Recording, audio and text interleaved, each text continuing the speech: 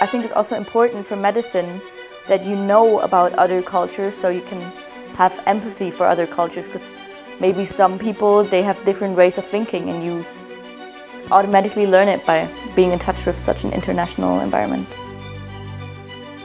There's so many things which I appreciate about this university. First thing which pops in my mind is the open door policy we have here. Like, you have a problem, talk to us. And I don't think that many universities really have this. You can go to them, you can talk, you have an issue, here we can resolve this. He allows us to examine various parts of his body and also check your blood pressure, heart rate, anything. And sometimes he will make sounds and he will feel mad at you, but you know, he's a patient. The ones we may see in the future.